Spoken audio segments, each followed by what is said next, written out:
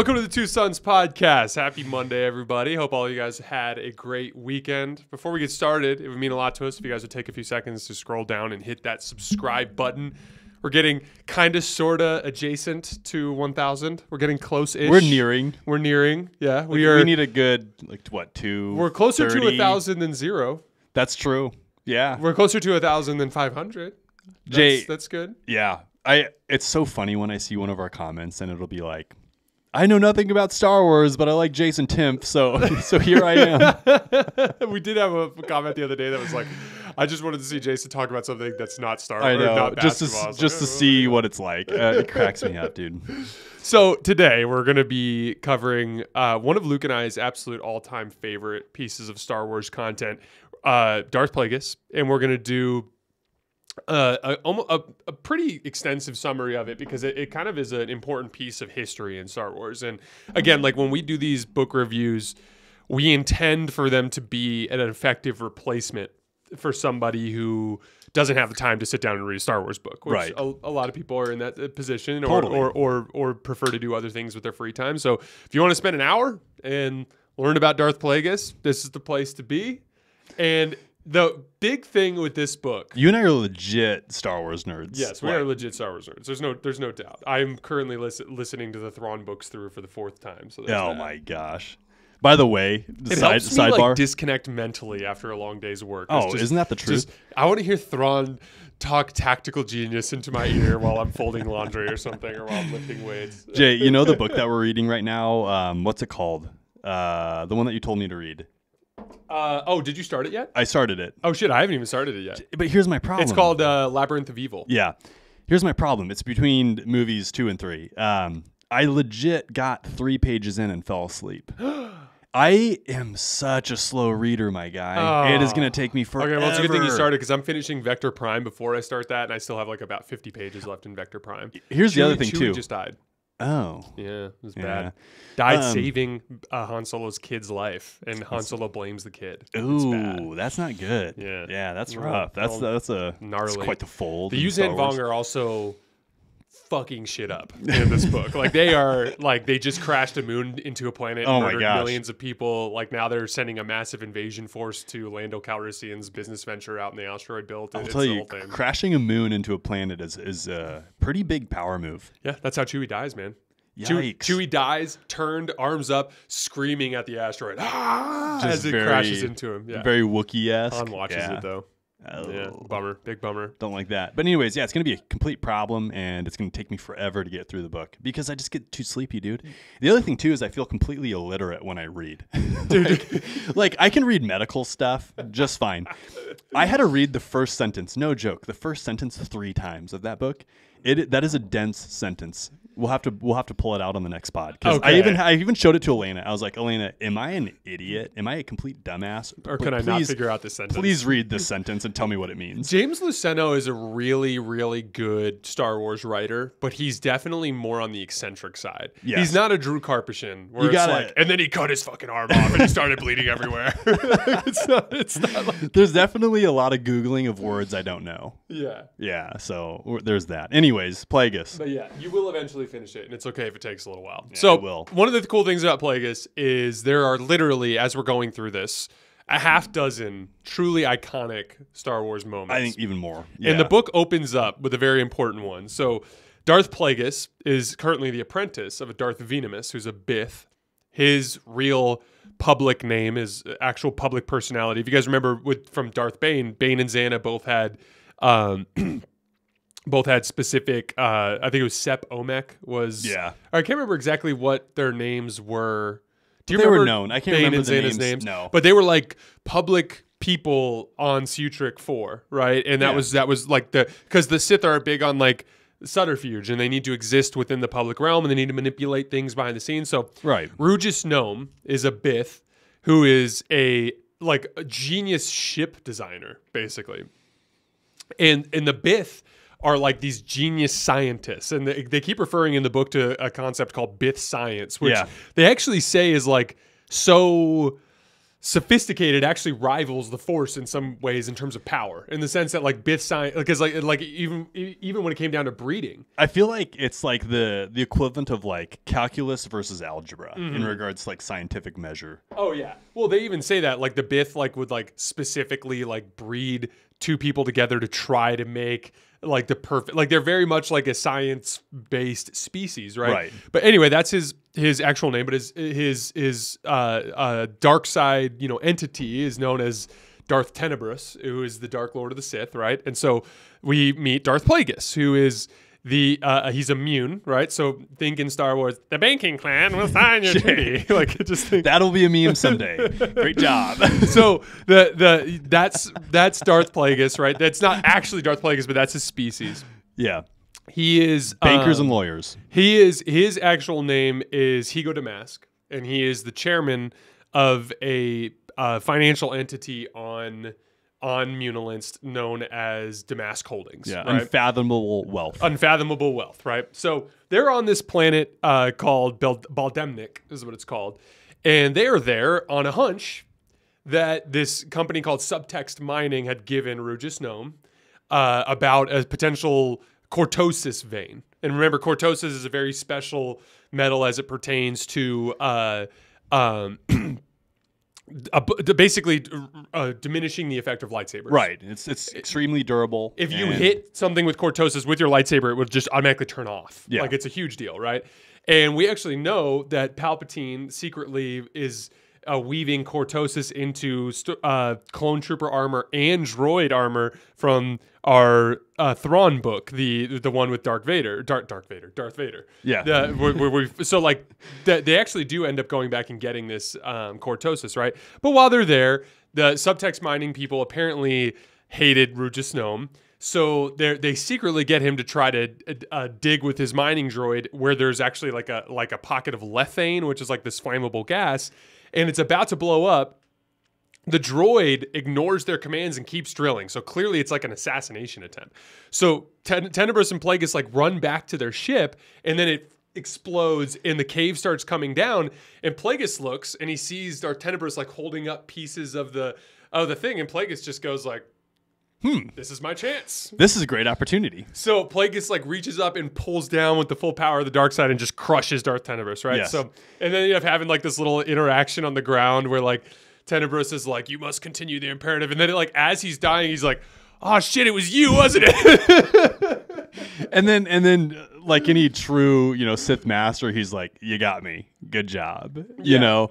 It's peak. It's one of the peaks of Sith lore. Mm-hmm. Oh yeah, and like it's funny too because to that point, Plagueis is literally like he's like sitting there like, don't worry, master, like I'm gonna continue the thing and blah blah blah. But at the end, like Tenebrous kind of looks around and they're in this like cave and the ship gets destroyed in the cave in. So Tenebrous is like, oh, Plagueis is gonna die. Like this is, and so then he starts like, berating Plagueis. Yeah, he starts berating Plagueis. It's so funny because Plagueis just essentially killed him. He's still alive barely, and he's like, dude, you messed up. Like you need to continue our hatred for the galaxy. Like how did you put yourself in the position like this? And he's not even mad that Plagueis tried to kill him. He's mad that Plagueis might die and that the Sith might go with it. And the Sith might die. Yeah. So what's so funny is Plagueis gets so irritated from Tenebrous chastising him that he karate chops him in the neck and kills him. Like true story. That's what happens. So then Plagueis basically gets out of the cave and he ends up finding his way to a ship, and he gets on the ship and he gets off the planet. Right. No big deal. And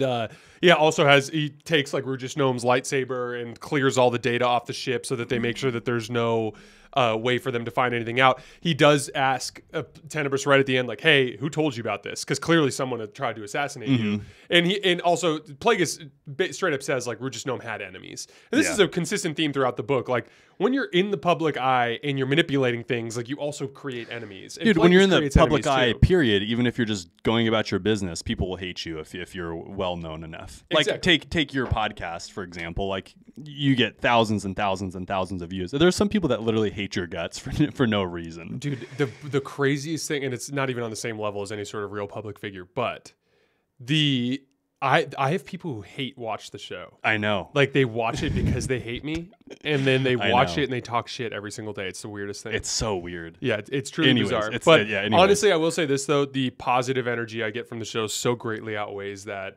it's I'm not complaining in any way, dude, shape, you've or got a form. great product. But anyways, if you're big enough, people hate you, and if you're a Sith Lord, people will really hate you. Yeah. So, or if you're running a huge financial group that squashes the little guy, or even squashes other large financial groups, like that's a really good way to create some enemies as well. Yeah.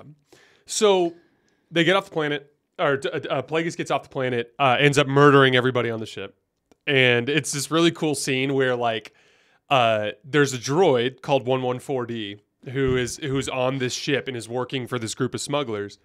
And literally, we have my Great Pyrenees rip is laying on the ground in between us here.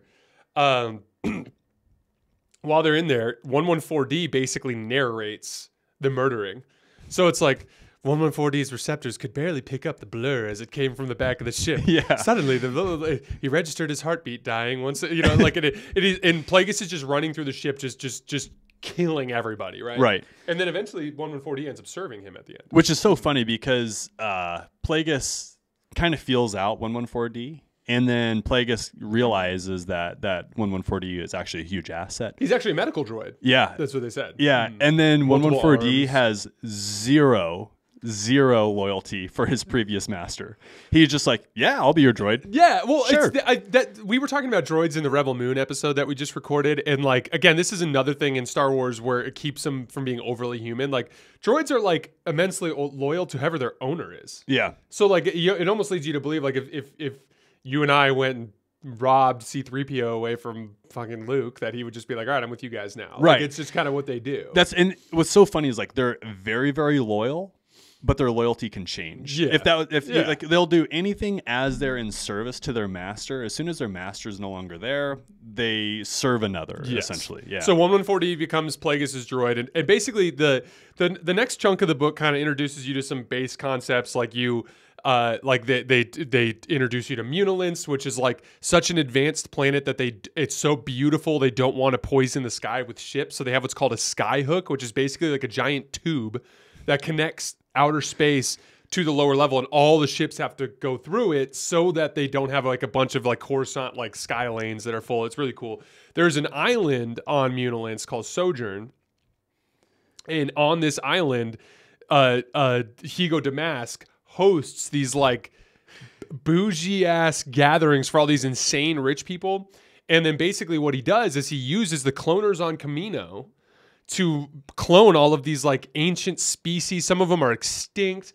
There's rancors and there's all this other stuff running around. And so they basically have like a giant hunting party, just like drunken debauchery. Yes, like rich weird people stuff. And they talk a lot about they use the word pleasure a lot. Oh yeah. And you kind of have to like infer some things. Yeah. Like, what are we talking about when we use the word pleasure in this situation? They're doing the weird shit. They're doing some weird stuff. They have a Lord Baelish there that's doing all the weird shit. Isn't it so interesting that we're talking about this podcast like right during like the week that like the Jeffrey Epstein stuff gets that's released? literally what I was thinking about too. I'm like, this is all the weird like Galaxy Jeffrey Epstein creepy shit that they're doing. So what's really interesting too is you guys remember in Game of Thrones? Luke won't remember this because he doesn't know. I'm just my wife and I are just now rewatching it, and we're just a couple episodes before the Battle of Blackwater Bay, so we're like late season 2. And there's multiple scenes that have taken place to this point where like the Lord or the King or whatever will basically receive a subject who will then pitch them on a thing. Like one of them recently was like, hey, my sons are off fighting your war. Like, I need help with my sheep. And then Bran Stark, who's acting Lord of Winterfell, is like, well, I have these 2 orphans. They can go with you. You can take them. And you guys can kind of move on, right? So like that ends up happening with Plagueis. These people start coming in to like visit him, right? And at one point, Gardula the Hutt comes in. Yeah, this is cool. And she's like, "Yo, I want to launch a pod racing track on Tatooine, of all places." Like, but here's the thing: the Gran. Now, remember, the Gran are the 3-eyed cows, and this is all part. This is like massive story building for Star Wars. They run a pod racing track on Malastare. Yeah. And it is a direct competitor to them. And so this is kind of like the beginning because Plagueis agrees to help Gardula the Hutt fund her pod racing track. He gets he gets a percentage of it. It's this whole thing. And literally, it's the first step in him kind of screwing over the Gran. Yeah. And then the Gran come in next. And they're like, did you just cut a deal with Gardula the Hutt? And he's like, none of your maybe. None of I your don't business, know. It's not your man. business. Dude, so Jay and I love when a writer relating to Star Wars content or a producer, whomever, understands the bigger assignment. Yeah. And the author of this book, James Luciano, did I say that right? Luceno, I think. Luceno, just understands the assignment every single time. The fact he spends so much time trying to pull bigger pieces together. It's remarkable as a Star Wars nerd to go through his work. Like just understanding where Tatooine pod races came from, which sets the stage for Anakin Skywalker. Like understanding the backstory on that is incredible as a nerd. They go into incredible depth breaking down all of the reasoning behind major Star Wars events that take place in the movies throughout the book. It is so, if you enjoy the deep Star Wars lore, you will not enjoy a book more than you'll enjoy Darth Plagueis. Right. It's so good on that front. So subtext mining comes in next because Plagueis just extends or Higo Damask, I should say, just extends an invite. And they're like, hey, thanks for having us on. We're having so much fun. And Plagueis basically goes basically just comes out and accuses them of murdering Rugus. No, they panic and freak out. And then right at the last minute, they're like, we'll give you Naboo. There's all this plasma on Naboo. Blah, blah, blah. Like they're pleading for their life because he's about to kill them. No, he's about to put them into like a gladiator style arena where they're about to get killed by whatever beast is out there at the moment. He was about to release him into the forest, I think, without weapons. There's this lift, and they're about to be essentially executed in front of other people. Yes. And they're on the lift, getting ready to be lifted up into this stage. And then that's when they spill the beans about the plasma veins on Naboo. So then, of course, this is literally how Higo Damask responds. He's like, okay. He's like, while we're researching this, he turns to his sun guard and he's like, I want you to go drop them in the most remote system in the Tingle Arm and leave them there until we are needed, right? But they're going to be fed. They're not just going to be marooned somewhere. Yeah, like they're just left there. They're it's basically left there. like space jail. Yeah, it's space jail. They're very far away. But we won't come back to this. But eventually, there's a point later on where subtext mining does something else sketchy again, and so then Plagueis actually has all of the subtext mining guys murdered and dumped on the front porch of like the subtext mining headquarters or something. I thought it was Valorum. Wasn't it Valorum? I can't remember where he dumps. He dumps them publicly, and I can't remember why he got pissed off at him again. But there was because this book is long. There's a lot of stuff that goes on. But after this party, right? So they're having this party. You know, we have the Gardula the Hutt, we have the Gran, we have the subtext mining people. Well, Darth Plagueis is like kind of just sitting up on his balcony, just kind of relaxing at the end of the night, and suddenly he senses. Something trips the sensor. Yeah, but then he senses that this being has like the power of the Force, and so he's like, "Did the Jedi come here?" And so he like literally jumps from the wall, like literally, and just starts running into the Force like a badass. And then immediately he's like, "Oh shit! Like I probably shouldn't have done that because like what if it is Jedi?" Then they'll know a Sith exists. But then he ends up running into another Bith. So the same species of Darth Tenebrous, and it's a Sith Lord with a red lightsaber, and he introduces himself as Darth Venemus, Darth Tenebrous's apprentice. And so Darth Plagueis is like, this motherfucker. Wait, no, I'm the apprentice. Two apprenti? We're apprenti? So Plagueis is like, in his head, he's like, is this like a last test from Tenebrous, or did he not trust me? Like, what's the deal? Blah, blah, blah. Well, they kind of like have like a little barking match at each other, and then eventually Plagueis is like, let's just fight. So they end up having, there's this cool moment where like Plagueis is like fighting with him, and he's kind of narrating himself, and he's like, I always found lightsaber fighting to just be so stupid and pointless. Like, because Plagueis is very much like on the big picture scale of the Force. He actually says in the book, he's like, martial prowess is the most rudimentary expression of the Force's power, which is something Darth Bane says as well. But like, essentially, it's a means to an end, is what it is. So Plagueis ends up defeating Venemus. purely out of him just being stronger in the Force and just more of a badass, not because of his, lightsaber wielding abilities. Exactly. And so when he defeats Venomius actually ends up taking a knee and pledging his service to Plagueis as his apprentice. And Plagueis is like, why would I take you as my apprentice? I would never be able to not have to look behind my back and look for you. So instead he's like, eat that flower there on the ground. And it ends up being some sort of paralytic. And so he gets paralyzed. And Plagueis basically keeps him in like some sort of like medical facility for the rest of his life and uses him for all of his experiments on the Force, which is basically what he does. Which is very heavy in trying to extend life and bring life back from death. Major plot point in the book. Yes, major plot point in the book. I'll let you proceed. So from there, Venomius actually has like a list of Force sensitive people that he was exploring to potentially use for apprentices or as an apprentice. So then the next phase of this book is this interesting like 3-part phase where like Plagueis goes to explore these Force sensitive people, and they end up essentially all getting killed by Plagueis. Right, and they're all weirdos. Talk about tell them about the preacher one, because that one was my favorite. Dude, it's so weird. So he it's a woman, right? Yes, and what planet was it? Do you remember? I can't remember the planet. Essentially, because she's Force sensitive, she has the ability to have some foresight. Oh, is she? Yeah, so she's same as Darth Plagueis. And she, so she has the ability to foresee, a hazy version of what the future is, and actually she's spot on some of her guesses, and the fact that like she understands that there's going to be like massive war, and she basically foretells the Sith taking over the galaxy. Yeah, and like the Clone Wars essentially a rudimentary version of the Clone Wars. Anyways, she has all these weird followers that are all essentially just kind of like a bunch of young people, right? That are just all lost and she's souls. Street preaching. Yeah, she's street preaching, and they all gather around her, and then he just goes and murders her, right? So yeah, he goes up to her after the speech, and then he like kind of holds her hands, and then she's like, "Holy shit, you're the guy!"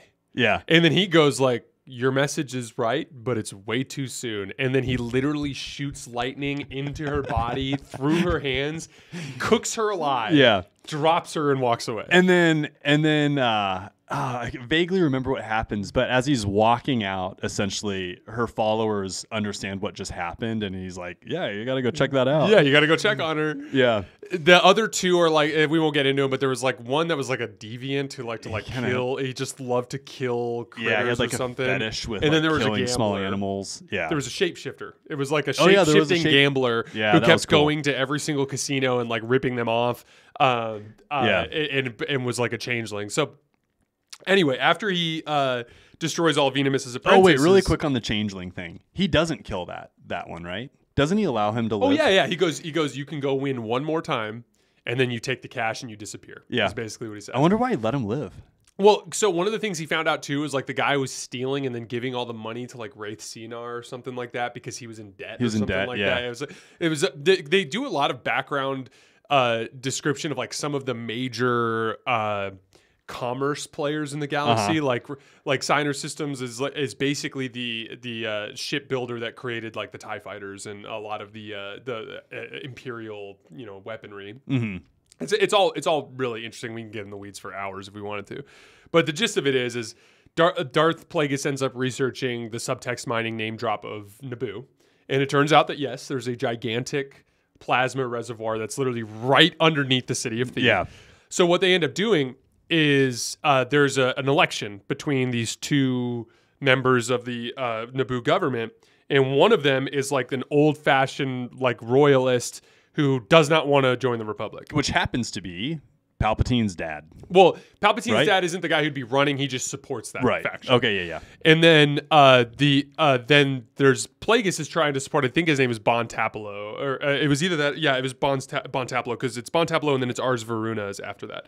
But Bon Tapalo is this guy that he wants to elect to the king of Naboo so that they can join the Republic, negotiate a deal with the Trade Federation, build giant space hangars and docking facilities, basically bring the Naboo, and it's going to funnel all this money back into the basically all the rich people on Naboo. It's like more examples of like kind of like the rich get stronger, rich get richer kind of idea, right? So as they're working this out during the election, there ends up being a mystery kind of person who's leaking information to Plagueis' camp, and it turns out it's Palpatine, who hates his dad and really thinks that Naboo should enter into the galaxy at large. And so literally Plagueis starts like goes to meet Palpatine and like immediately starts to pick up on this weird thing where like he can't sense the power in him, which freaks him out because he's like, there's clearly a lot of power there, but I can't like quantify it. So like something's going on. And over the course of the next like several months, he's basically like manipulating Palpatine into trying to emancipating himself. Right. And at one point, Palpatine's dad actually abducts Plagueis and threatens him and is like, stay away from my kid. Or I'm gonna, and of course Plagueis is never in any real danger because he can just, murder everybody on a moment's notice. But he gets threatened heavily. Essentially, what ends up happening is Palpatine's dad wants to keep Palpatine away from Plagueis, and so he tries to remove him from Naboo and like take him to some charter school on like another planet or something. Right. And on that ship, he murders his entire family. Yeah, and that's a really interesting scene because it's a common theme with Dark Lords of the Sith where they actually have relatively benign and normal beginnings, right? Mm-hmm. Like, don't get me wrong, Palpatine's a complete weirdo, and he's a weirdo from the start. Like he was like street racing. Yeah, he was street racing, and he killed somebody. And just because his family's powerful, he had like no repercussions for it. And he's kind of like, okay, I killed somebody, but my love is like street racing, like no big deal. So like, he's definitely like F-boy, Yeah, oh yeah. But he does have some level of panic and guilt after he kills his entire family. Oh yeah, which is a recurring theme in Star Wars. Is like the Sith, the first time they do real Sith shit, they're always like, oh fuck. Yeah, that was gnarly. Intense. Yeah. Is this okay? Yeah, because he straight up murders his father, then murders his mother, and then murders his brothers and sisters. And Plagueis like essentially like gave him the building blocks to do that, and essentially like poisoned him into thinking like, okay, I need to do this. And then after he does that, he's like, why'd you tell me to do this? And Plagueis is like, I didn't tell you to do that. You did it. Yeah. This next part is my favorite part of the book, and every time I listen to it, I'm like, this is so cool. So Palpatine calls Plagueis and is like, I just killed my whole family, and then Plagueis is like, I didn't ask you to do, he's like, congratulations on emancipating yourself. And he gives him some very explicit instructions on like who to call, like just stay put, like we're going to come scrap the ship for you. And they basically get rid of the ship and make sure there's no evidence because obviously it's very important for Plagueis that Palpatine remains, completely dirt free because he's going to be a politician in the future. So then comes this moment, it's a week later and they're finally together and it's Plagueis and Palpatine and they're hanging out in this room. And Palpatine's like, dude, it's been a week. Like, what's the deal? And then Plagueis is like, dude, I'm busy. Like, and you decided to kill your family. Like, I wasn't going to be able to just drop everything and get there, right? Dude, I know. That part was so funny. Then it gets... And he's like, oh, it's been a week already? He was acting like he didn't know. Yeah. Has it been a week already? Yeah, it's so funny. So literally, they're in this room, and at this point, like, Plagueis, like has this, because there was an earlier moment where he wanted to reveal himself, but he didn't. Mm-hmm. And so then Plagueis is like, all right, I'm going to do this. And so he basically goes like, have you ever heard of the Order of the Sith Lords? Yeah. And then Plagueis is like some sort of, or Palpatine's like some sort of like, like Jedi break-off sect or something like that. And he starts to kind of reveal himself. And at first, like Palpatine's like, oh, you're just like a weirdo, like cultish kind of guy, right? But then Plagueis basically starts to like be like, you don't even understand how powerful you can be, all this kind of stuff, blah, blah, blah. And at one point, Palpatine gets a little pissed off and like gets angry. And then like there's this moment where Plagueis just goes like careful boy. And then when he says careful boy, like all of a sudden Palpatine like tries to sense Plagueis's power and like shudders. And he's like, and then Palpatine's like, I can feel it. And then Plagueis is like, and what you sense is only a tiny fraction of the power that I can bring to bear. Like, and so he basically like threatens Palpatine. Really cool scene where he basically reveals himself, and then Palpatine ends up basically agreeing. Yeah. And then we go into this next phase of the book, which is like this 10. Did you follow up on that part? Palpatine too, wants to join Plagueis because doesn't Palpatine want change in the galaxy? Like he does. I think he also wants to explore his own power. I think that was it's a combination of things where he's like, I could make true change in the galaxy. It's like, oh, it's nice. Well, and so the next part of the book is something I found really interesting because when we get to the end of the book, because the end of the book is really ruthless, as we'll get to.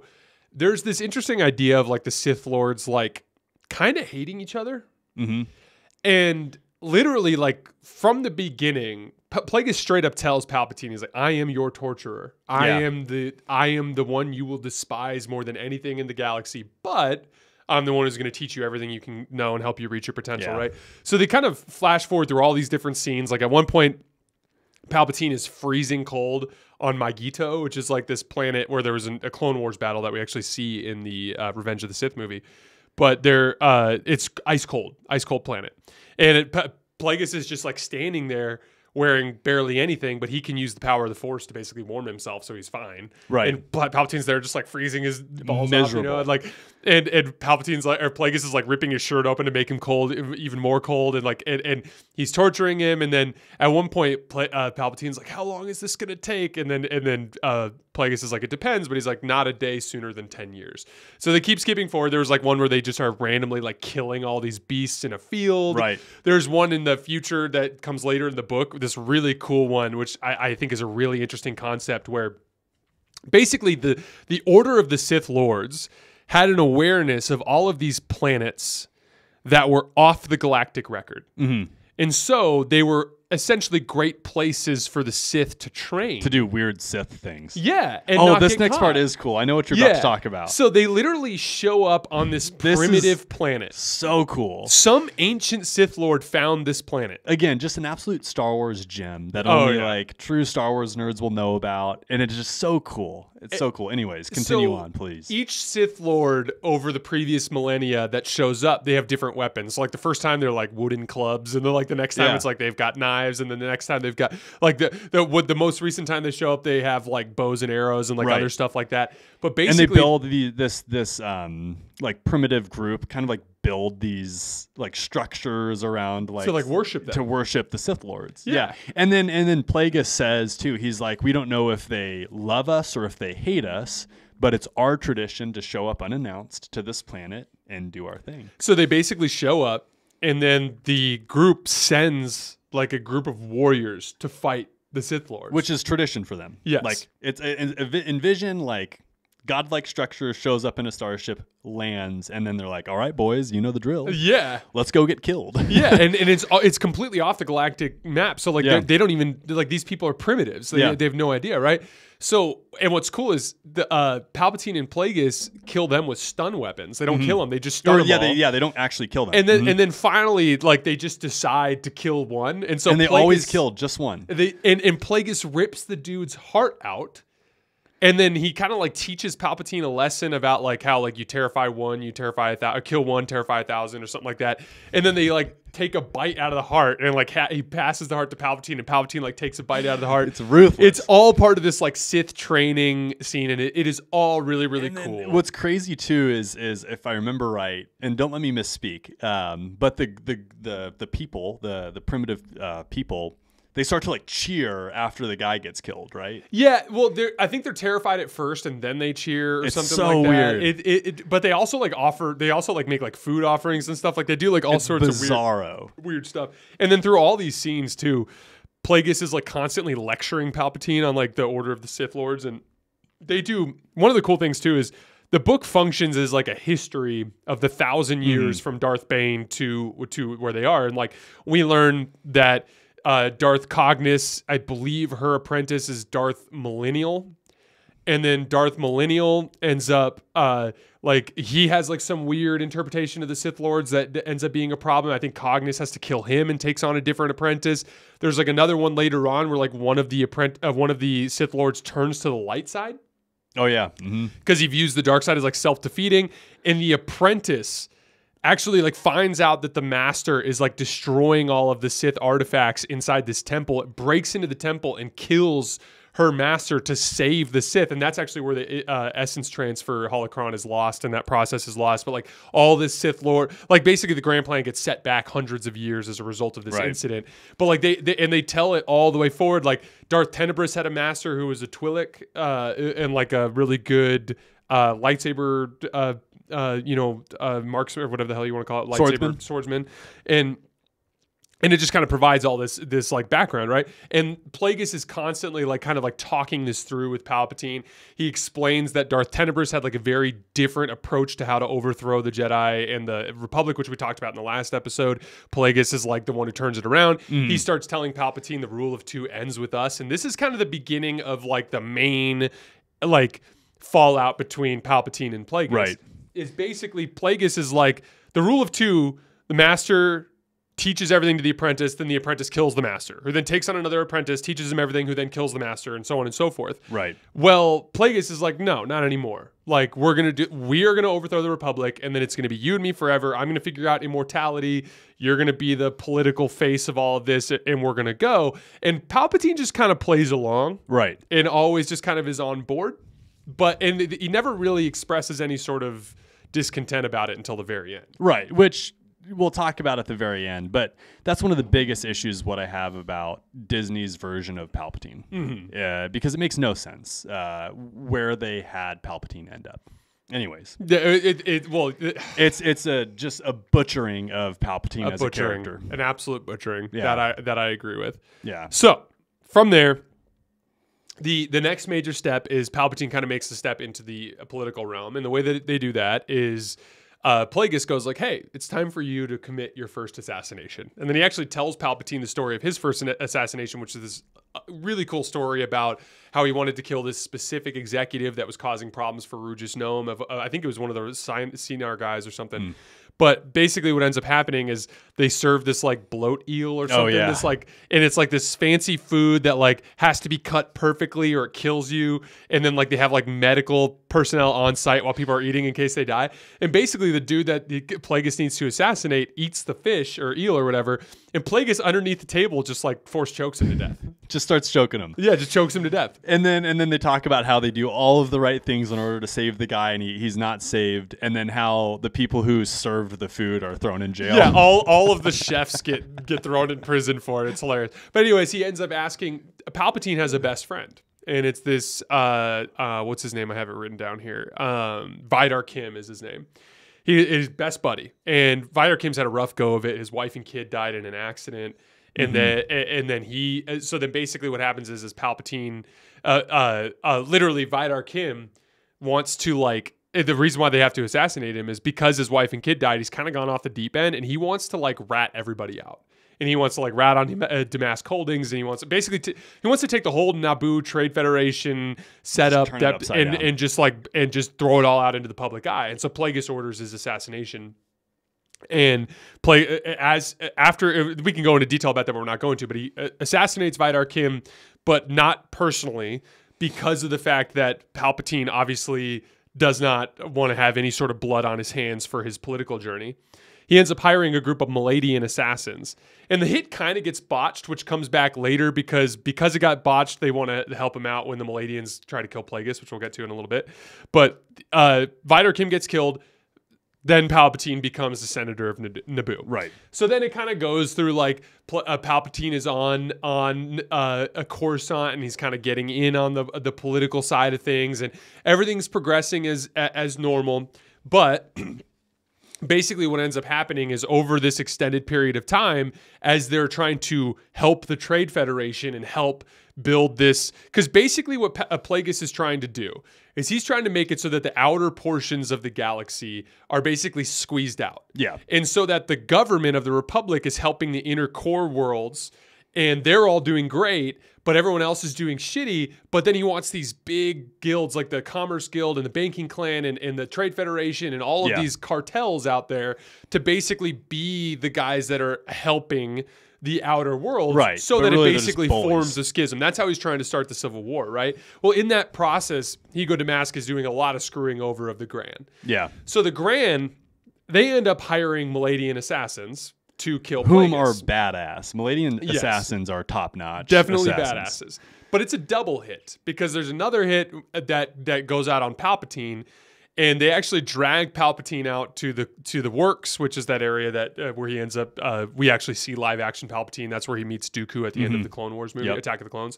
But like he's there and he's about to get killed, and Pax Team, who's the guy who's the leader of the Grand, is like over a comm call, like, yeah, guess what? We're about to kill you, blah blah blah. And then at the last second, Sate Pestage, who's basically Palpatine's right-hand man, comes flying in with all these guards, the Sun Guards, and Palpatine does not have to reveal himself. They kill all those guys. Palpatine was like legitimately mustering up the Force as this was going down because he thought he had to save himself, but then he ended up getting saved the last second, and he did not have to reveal himself as a Sith Lord. And it wasn't actually Sate Pestage that saved him. It was the Sun Guard, and it was Plagueis that saved Palpatine. Now it wasn't really saved because Palpatine would have been fine, but Plagueis identified the hit and saved him. But Plagueis did not identify the hit that was called out for him. Sate Pestage comes running into Palpatine's office and is like, okay, I'm glad you're okay. Because I heard, as a courtesy, the Maladians had reached out to me because we botched the last hit. And they're like, by the way, there's a hit that's been ordered on Higo Damask, on Coruscant, blah, blah, blah, something like that. So Palpatine's like, holy shit, the guys that tried to kill me were not Maladians. They're clearly going after Plagueis. So they run, and at the same time, at the Order of the Canted Circle, where basically Higo Damask's right-hand man is getting inducted into this ceremony. We talked about this in the last episode, so we won't go into extensive detail, but they basically assassinate all of these Munes, and Plagueis goes crazy. Yes, this scene, you guys, please listen. What podcast? It's listed under something with Darth Plagueis in the title. I can't remember what the title of it is for our podcast where we talk about this. If you have not heard that part of the book, because we went into detail. Yeah, we won't go into detail for this one. Please go check it out because it was like 2 episodes ago. It was the one most recently where we talked about Plagueis. It is peak Star Wars content. Well, the short version is Palpatine. Palpatine, when he discovers that his master is in danger, he opens up his. Because he's constantly closing himself off from the Force while he's on Coruscant because he can't reveal himself to the Jedi. And the Jedi are all over the place on this planet, right? So he opens himself up to the Force and he senses the dark side, quote unquote, unspooling at this place, which he knows the Jedi can sense. Yes. So he goes to help, and literally what's happening is as the Maladian assassins are murdering all these Munes, Plagueis, after getting severely wounded, he's leaking blood. They have like a ninja star that they throw at him, and then it lops off part of his jaw. Yeah, and his neck. What? Yeah, so he's like, he's using the Force to like stop the bleeding. It's this whole thing. But he's just like messing everybody up in this room. Like he's using a sonic boom weapon. He's using a Force wave that vaporizes people. He's like breaking necks and stuff with his arms. Like he's just messing everybody up. Palpatine and Sate Pestage come in at the last second too and help him kind of finish the deal, although they kind of make you believe that Palpatine or Plagueis would have succeeded anyway.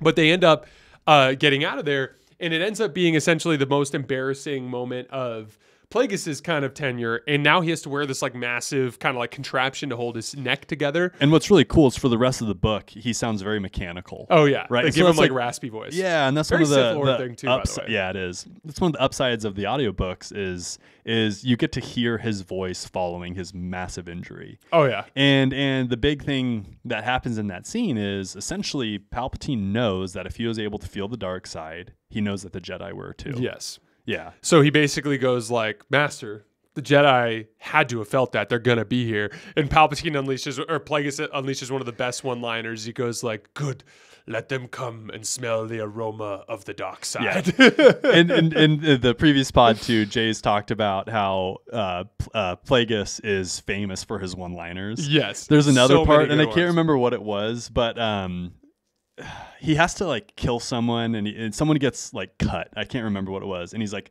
consider it cutting costs or something like that. It's like so corny. It's the best. Cost cutting. It's the best. So anyway, right after that scene, Palpatine ends up going. They locate where the Gran are. And there's this really cool scene where Palpatine just murders all of them in cold blood and burns the place down. At one point, he catches a glimpse of himself in the mirror, and he's got like Sith eyes, and his hair's all like this, and like he's just crazy, right?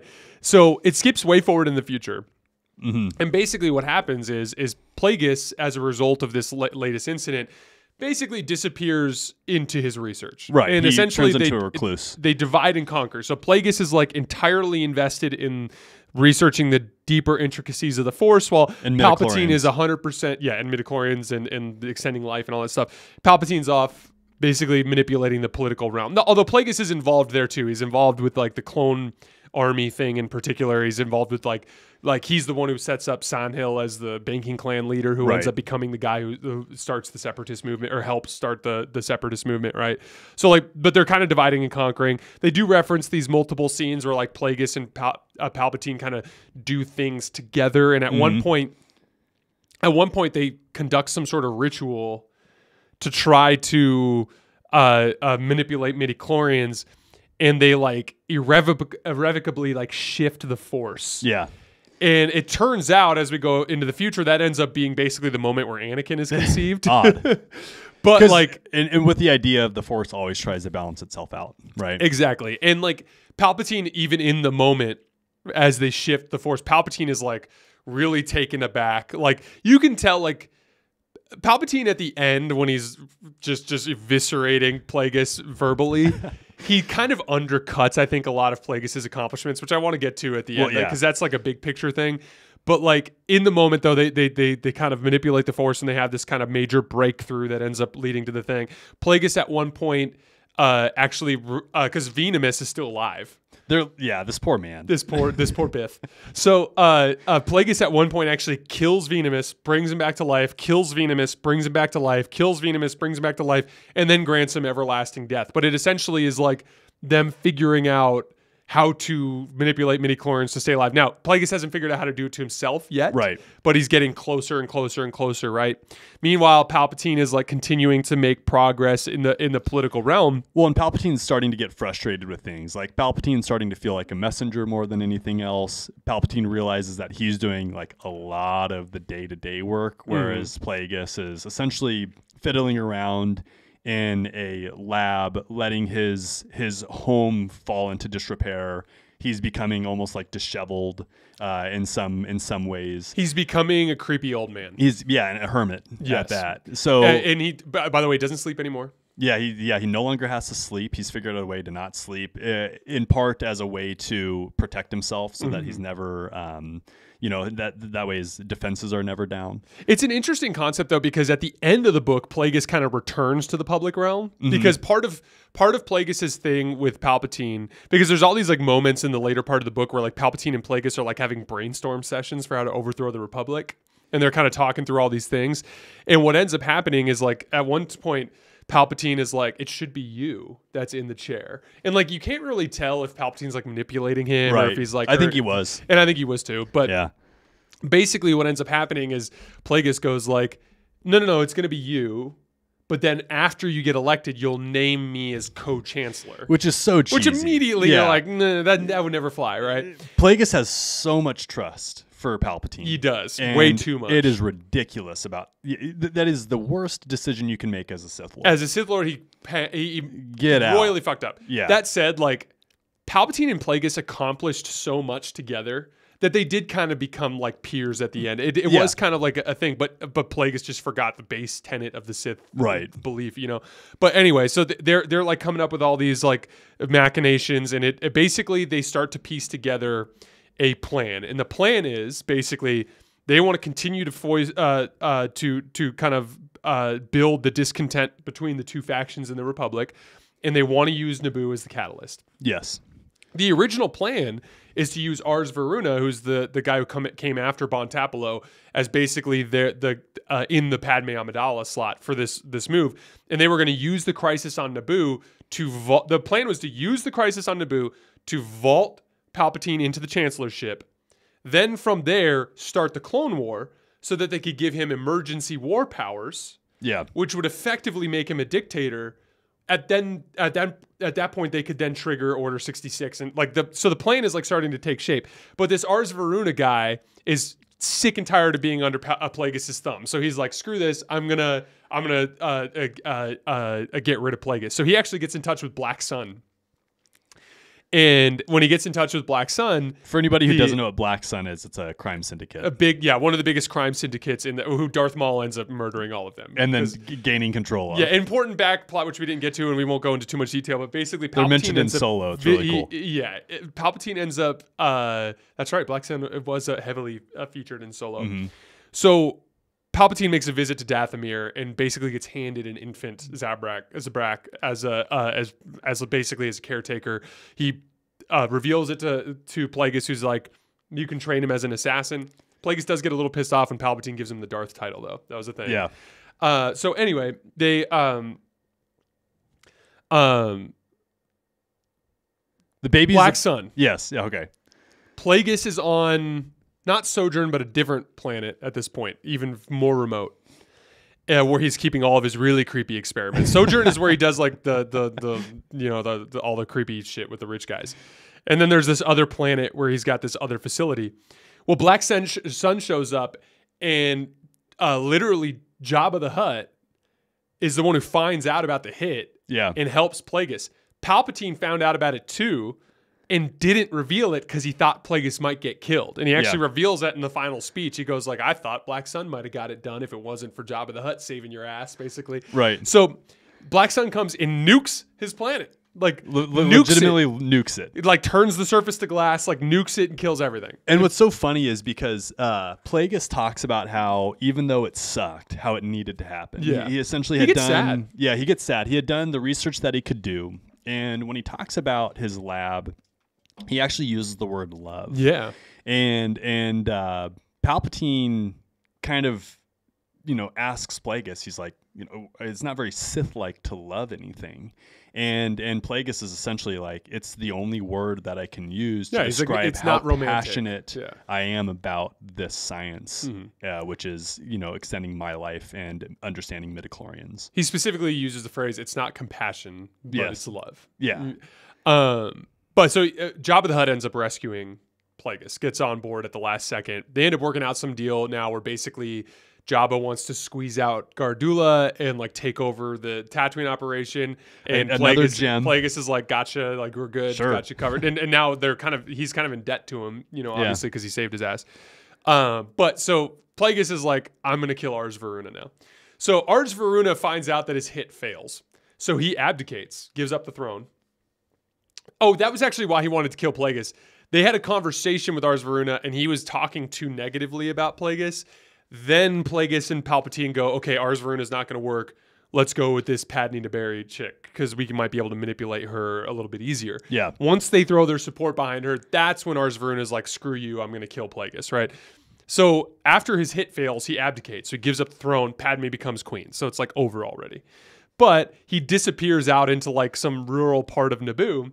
And Plagueis is like, fine by me, great place to kill you, right? So Plagueis is like, I'm going to do this one myself. And so he's solo, infiltrates the facility, and he's got all these guards and shit, but it just doesn't matter. Gets into the master bedroom. While this man is sleeping in bed. Yeah, turns the light on a little bit, sits in a chair at the end of the bed so that he's barely invisible, and then basically wakes Ars Varuna up, who then turns on the light, sees Plagueis.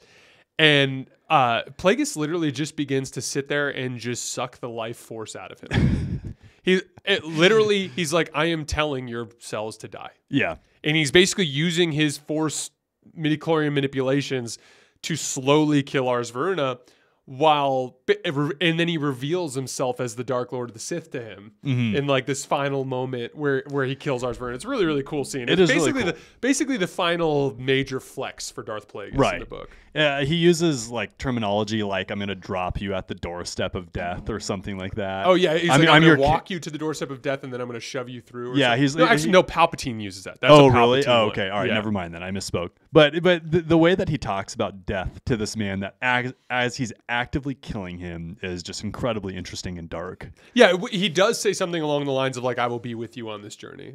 Like don't worry. It's so weird. I'm not going anywhere. Like, I'll be here to help. Like, it's so bizarre. It's intense. And like Ars Varuna can't even get like really pissed off about it because he's kind of like he's kind of sleepy. He's just kind of like fading. You know what I mean? Well, anyway, basically the last major kind of portion of the book, there are multiple conversations between Palpatine and Plagueis and Count Dooku about his frustrations with the Jedi Order. Correct. Specifically, they're obsessed with prophecy. It's like a final straw for Dooku when Qui-Gon Jinn shows up with Anakin and is like, this is the chosen one. Yep. But Dooku's straight up like, if they decide to train this kid, like I'm done. Like this is the stupidest thing I've ever heard. He's incredibly frustrated. He's just done with it all. And let's see if Rip can do this without knocking all our stuff over. Good boy. Rip is a 110-pound dog. He can run through some stuff. So anyway, Dooku ends up, they kind of go through Dooku's schism with the Jedi Order. They talk a lot about the different belief systems in the Jedi. Like Qui-Gon Jinn is very much in this idea of the living force. Right. Whereas like a lot of the other Jedi are in this, like, I can't remember what they call it, but it's like there's a different kind of interpretation of a relationship with the Force. And so Qui-Gon's even on a different faction with the other Jedi. And then basically the last major kind of like manipulation is Plagueis becomes very interested in Jedi Master Sifo-Dyas as essentially his means with which to create the army for the Republic. And he basically keeps going like, I have a fear that this is going to end up in a war. And he starts planning this scene like 10 years earlier. Right. And he's like, because at one point late in the book, he's like, do you remember that conversation we had like 10 years ago? Yep. And then he basically is planting the seed like, hey, we're going to need an army. Right. Right. And then so he manipulates Sifo-Dyas because Sifo-Dyas can actually see into the future as well somewhat. Yes. And Sifo-Dyas understands that there's a war at hand. And then this is when Plagueis reveals the Communocloners. Yes. Which, again, massive tidbit in Star Wars lore. Really cool moment the first time he brings it up. He's about to reveal the location of Kamino or the Communocloners to Jedi Master Sifo-Dyas and Count Dooku and them. But he sees out of the corner of his eye the chick, the librarian. Yeah, chick. I forget her name. I can't remember her name either. That bothers me. I know, dude. I know exactly who you're talking about. It's the one that's like, elderly, if it's not in our charts, it does not exist. Yeah, it's the white-haired librarian. Yeah, chick so he sees her, and Plagueis gets overcome with like a sense from the Force to not reveal it. The dark side is explicit with Plagueis. Yeah, do not reveal this name. Yeah. So, and thankfully he didn't. So he doesn't, but then he does reveal it later on to Sifo-Dyas. And when he reveals it to Sifo-Dyas, he's like, by the way, like, I already have the ability to fund this whole thing. I have this company. It was like, I can't remember it was Rotana Heavy Engineering, I think is what it was called. Is this company that's going to build all the ships and everything. He's like, I've got it all set up. All you got to do is basically say the word. And at the end, like, he goes up to Palpatine and he goes like, Palpatine goes like, is he going to do it? Like, is he going to order the army? And Plagueis goes like, I think he will. He's like, but even if he doesn't, we'll just place it in his name. But they pretty strongly hint that Sifo-Dyas himself actually places the order. Yeah, and he does. He does. We know that's something that he actually does through Clone Wars animated TV series. That's right. I think they reveal it in the So at that point though, the plan is getting ready to be set in motion, and so they do set the plan in motion, right? And so the very end of the book moves very fast. Basically, like, the Naboo situation goes on. There is this cool part at the end where like Anakin gets revealed and Plagueis starts to panic because he's like, oh shit, the Force is fighting back, you know? And at one point, like, they're like, Palpatine's like, he won the Boon to Eve race on Tatooine. And like Plagueis is like, a human won the Boon to Eve race? Humans just don't do pod And then he racing. literally goes like, already the boy's actions echo across the stars, which was like a cool kind of like one-liner from Palpatine. But essentially what ends up happening is at the end, they're starting to whip up votes for Palpatine to win the chancellorship. And it also goes to the extent to where like Plagueis is like openly threatening certain members of the Senate to not even show up the next day. Well, and it talks about Plagueis or Palpatine's flourishing relationship with Chancellor Valorum. Yeah. And essentially Palpatine is creating this great relationship with Chancellor Valorum, and behind his back, he's just getting ready to stab him in his back. Yeah. Well, because they actually like had like they basically generated a scandal. Because there's a moment where you realize in The Phantom Menace that Valorum has no power, which is what Palpatine tries to demonstrate to Padme so that she'll call for the vote of no confidence, right? And the reason why he has no power is he lost all of his power in a recent scandal where Palpatine and Plagueis like fake directed a bunch of funds into Valorum shipping or something like that. Really sketchy. It looked really sketchy and it got him in trouble, right? So, which is cool. I love that they go into those kinds of details. But the climax of the book is basically they finally come out to the point where Plagueis and Palpatine realize like we've whipped up enough votes, like he should win tomorrow. Yeah. And so they're drinking wine and they're celebrating, and Plagueis is like, why don't you practice your speech? Really quick. So they talk about how Plagueis actually starts drinking multiple glasses or bottles of wine at the opera. At the house. opera, you're right. And I'm pretty sure it's the same opera that we get to see Yes. Anakin Skywalker and Palpatine sit at, where he's like, you know, the famous line, "Have you ever heard of Darth Plagueis the Wise?" Yes. Yeah. And they refer to, like, because there's like there's like the Galaxy's opera, and then there's like a second opera that they go to that's like better for them or whatever. Right. So, but anyway, Palpatine starts to go through his speech, and like his speech is like super cheesy and doesn't even make sense. It's like it just starts with it being like, you know, throughout galactic history, there are people that sometimes are behind the scenes and don't get enough credit. That person for us is Higo Damask, Right. and it's like as you're seeing it, you're like, this is this is weird. It's all right? too friendly. It's and, all too and all friendly. too perfect. So he practices his speech like a bunch of times, and Plagueis starts to like kind of sort of fall asleep, and then finally convinces. And remember, Plagueis hasn't slept in like 15 years. Yeah, and there are like 6 bottles of this super expensive wine deep. And so finally, Palpatine's like, "Okay, I'm gonna leave." And so Plagueis kind of like falls over on the couch and falls asleep. No, it's Plagueis is like, "All right, dude, we're done." Yeah, Plagueis is go like, home. "We're done, dude. Go home." Yeah, and then Palpatine's like, "No, I'm gonna do this one more time." Yeah. and then Plagueis has it, and then allows himself to start to nod off. He falls asleep. Palpatine starts to walk away, and as he's walking away, Palpatine, like in the moment, goes, "Actually, now's the time." Yeah, And so he turns around and just unleashes the full power of the dark side and lightning directly onto his like breather mask thing, which immediately causes Plagueis to like kind of like have issues breathing.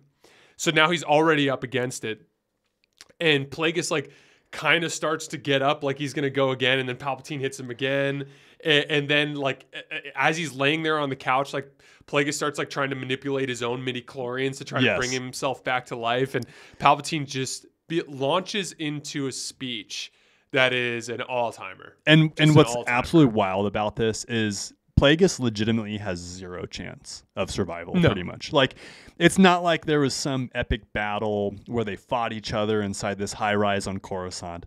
Like, legitimately envision the Dallas Cowboys playing football against some high school team. Yes. Like, it is an absolute butchering. Well, but it's because he got caught off guard. Like, this Exactly. is an important. One of the things we've glossed over is as Plagueis comes back to Coruscant and back onto the galactic scene, there is a moment where Palpatine's like, "Oh shit!" Like, he's getting younger. Like, they literally like. So Plagueis goes from being this old, Right. washed up dude, but over that time he figured out how to manipulate his own midi-chlorians. And so when he sees him on Coruscant, he's like his skin is getting younger. Yeah. He is carrying himself with more energy. He was, like, less disheveled.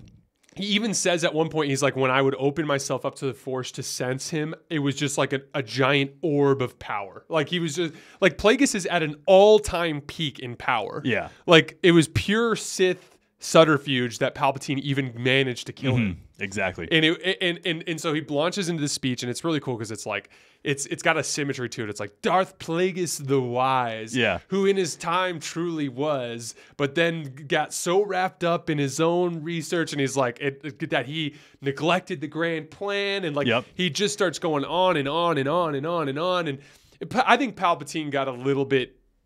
And I get it because it's like he's angry, gloating. He was gloating, and he also because he was like teacher, sure, but master, never. Right. And then he keeps saying like, I couldn't have done it without you, but I was the one who did all this other stuff. And I'm like, well, that can't be true because he's the one who groomed the banking clan guy. He's the one who found the Kaminoans. He's the one who was threatening all the people behind the scenes to not vote. So Palpatine definitely like gets a little like revisionist history Yes. with Plagueis at the end, but he basically talks him down as he's killing him. Dude, it's like what was interesting to me is it's obvious that Palpatine has kind of forgotten where he came from. Like, Plagueis was an absolute legend, right? And then he acts like he wasn't, which was a little bit frustrating for me, like listening to the book. I felt bad for Plagueis. I know. I was like, you kind of, and you almost start to enjoy. This is bizarre. You almost start to enjoy their relationship. Oh yeah, you do. Absolutely. And then you're almost kind of bummed that relationship is over. It was so weird to go apart. Like, you're listening to like the climax of this book where you're just like, man, Palpatine is an absolute powerhouse. He's being a badass. He's killing his master. But then you're like, oh, but I really liked his relationship with Plagueis, you know? Well, because like Palpatine, they would like have these conversations. Palpatine would be like, yeah, we did this, this, and this. We accomplished that, blah, blah, blah. And then Plagueis would just be like, the dark side of the Force is behind us, and he's Yeah, like it's leaning like, oh, into this all is these kinda like cool. he keeps Yeah. like unleashing all these like one-liners and like kind of eccentric speak to kind of like break down how like, because Plagueis is very much like everything is one gigantic scale Right. in the Force that's like shifting one way or another, and it is super super interesting, and then there's the one-liner that you mentioned where literally Palpatine looks at him and goes like, my intention is not to get you to a place where you can bring yourself back from the death. He's like, my intention is to bring you to death's door and shove you through. Yeah, shove you through. Yeah. And basically the book ends with Palpatine killing Plagueis, and then he kind of gets some anxiety because he feels like something, but really I think that centers more around like Anakin and like some of the other something amok happening with Anakin that he doesn't understand yet. And Darth Maul's dying at that point, which he doesn't realize. Mm-hmm. There is a weird scene at the very end where basically he has a conversation with Dooku about like how like we'll talk in the future after, because Dooku ends up seceding and becoming leaving the Jedi Order and becoming a Count. Dooku also mentions that he's starting to get interested in the dark side as a means of being more powerful, and how the light side is weak in a lot of ways. Yeah, Count Dooku basically comes out and says like, I would like to learn more about the Force than the Jedi taught Right. me, you know, Yeah. and actually there's a moment where there's actually a moment there at the end where Palpatine resisted the urge to reveal himself right then and there. Right. So we actually find out in Jedi Tales of the Jedi. Yeah. How Dooku actually turns, which is cool. And it's so cool because it's a classic Sith Lord story where Dooku's kind of actually a good guy and he's frustrated with the system, and then the system is so bad that he ends up being a Sith Lord. Yep. That's legitimately how Bane comes about. Yep. Here's the final take is this book exemplifies why the last movie, Episode 9, is so bad. It is an objective reason why it makes no sense for Palpatine to be back in control, is because that was one of Palpatine's frustrations with Plagueis, is that he was breaking the rule of two and trying to live for forever. Then all of a sudden, Palpatine is living forever. He's got this clone of himself, you know, that's failing. And it's just a perfect example of how Disney completely missed the mark. Again. Well, and even then, like, even if you were like, okay, well, he did it to save the Sith because he was the only remaining Sith Lord, he had to stay alive so he can train someone. He literally is just trying to get Rey to kill him. Right. Strike me down and take my spot. It's like, you're going to train her at some But point? It was all like, it was, the strike me down thing was like even that was a ripoff of like the strike Vader down thing. Right. You know what I mean? No, it was. And you didn't know if Palpatine was going to be able to somehow take over Rey at that point if she did strike him down. Like, to me, it seemed like Palpatine was always trying to like live for forever, which makes no sense. No, and that is a great point, because he actually straight up says like to Plagueis in his speech. And again, like, I encourage you guys, if you're going to do anything, read the speech. Like, yeah, like and I bet you could find it. The speech online. at the end is great, but like he at one point literally says like he became so. It was almost, he basically accused Plagueis of being selfish, even within the context of the Sith. Yes. Because in the book, in the meat and potatoes of the book, they refer to it as like Plagueis is diving into the Force, Palpatine's diving into politics.